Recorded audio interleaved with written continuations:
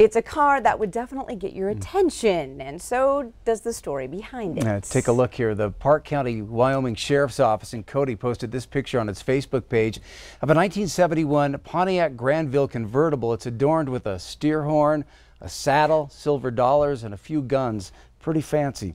Pretty fancy. Sheriff's personnel inspected the car titling purposes. They say it belonged to country western personality Buck Owens, who commissioned it for Elvis Presley. But Elvis never took possession of it, and it stayed with Owens until he died, and it was then put up for auction. That is fancy. Now, the sheriff's office says this is one of 7 identical cars known to exist, including one that hangs over the bar in the Buck Owens Crystal Palace. And if you're wondering, they say the weapons were not functional. So that's a good thing.